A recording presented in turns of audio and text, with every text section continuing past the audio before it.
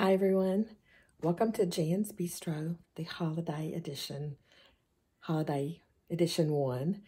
I had said I was going to show you my methodology, my method, what I do when I decorate a Christmas tree. So this one is started, excuse me, I'm a little hoarse. Allergies have been really kicking it this year here in Texas and East Texas. Anyway, so this is where the fall tree had been. A lot of times when I put up a tree in different rooms, which I have one in just about every room in the house, but I have to like empty a spot and do a lot of work. But since I had the fall tree there already, it was easy to just switch it out. I say easy. There was a little candle wax warmer on a table, and I turned it off before I started moving things around to let the wax harden. But it didn't quite get hardened, and I bumped it. So I had wax all over the floor over there and a little on the baseboard. So I was down literally on my stomach scraping it, and got an old knife, finally found an old knife. Luckily it's tile floor, and luckily the baseboard is very, very high enamel paint. So I was able to scrape it all off.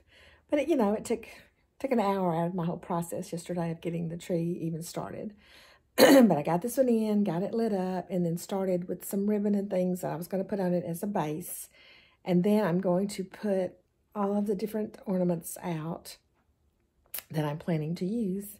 I'm going to put those on the table, which I've emptied it. It had and it's still there, my Thanksgiving tablecloth is still there.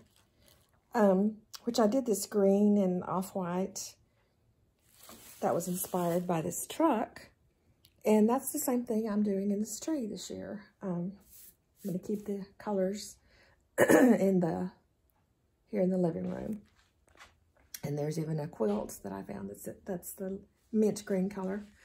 Normally this tree is the Santa tree. It's where Santa comes.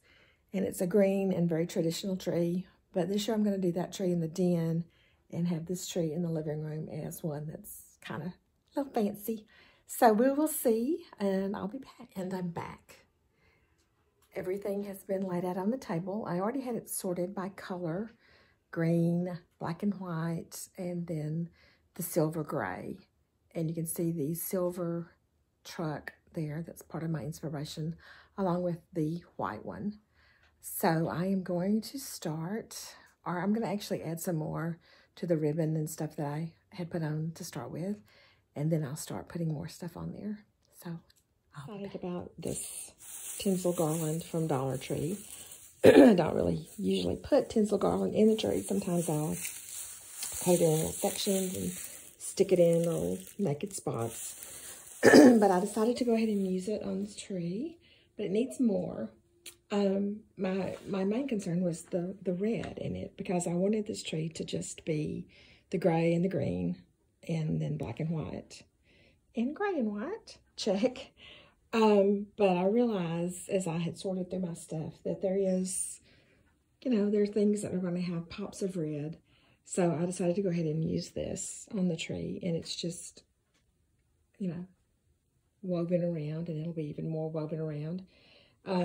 I was a little disappointed in this checkered because it doesn't really show.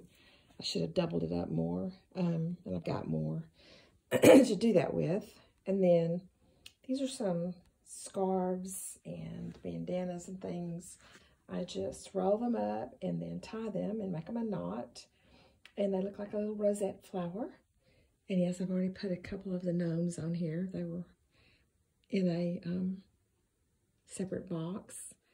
And I'm not sure about the top yet. I've just started on that. Usually I try to do that first. Oh, and I put some of the green in the midst of these pre-made bows. And then I have this that I found at Hobby Lobby that I loved, and I had it out all during the fall. But decided to keep it and put it on this tree too, because I do have black and white check. I have some black and white check ribbon I may add to this. But anyway, I'm getting started. So there it is with more of the tinsel added. I'm not sure if I like it, but it is what it is. We shall continue. I had to turn the light out. It's getting so hot in here. And actually, with the light out, I do like it better. So, okay, moving on. One thing you must always keep up with, your scissors, your hangers. One thing I like to do also is my topper before I get the whole tree finished. Even though sometimes I'm trying to decide and trying to tie it all in. But since I know what this one's going to be, I think I'm going to work on the topper now. So, here we go. Here are two more things indispensable when you're putting up a Christmas tree. A very sturdy stepladder with a handle for the top. And one of these are actually for cans in your cabinet. But they are great for putting things on top of your tree. So you're not reaching across or grabbing or falling. And I think there it is.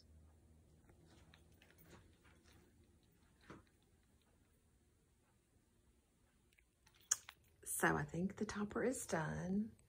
I always do unconventional, so I did this Christmas tree from my Blood Famous Family Dollar. And it says Joy to the World, but you can't really see it. And then I have the Mary, and then some pics of different things. And go around on this side to make sure it looks good from the side.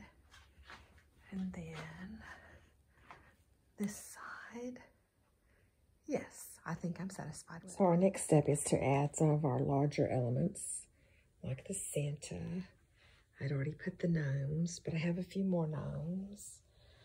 And they do have pops of red. And I have this giant Christmas tree here. It's kind of hidden here. And then there's, well, there it is. And another big gnome. And yes, I found a fall scarecrow, but he's gray. So he's on the tree. And somewhere is a fall gnome. Back there, maybe. Somewhere. Anyway. And she is coming along as we fill her in with the larger ornaments first. And then we'll do the smaller ones. I think it's going to be cute. And we're still moving along with lots of our ornaments. I even put the little stockings over there for now. Moving right along.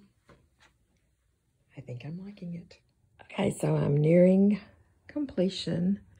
Still have a few things left on the table. The balls and just a few smaller things. And whatever I'm going to do with the ribbon. But I'm getting there. It's just time now for me to go and watch the Waltons the Waltons Revisited. And I will be back tomorrow. Good night.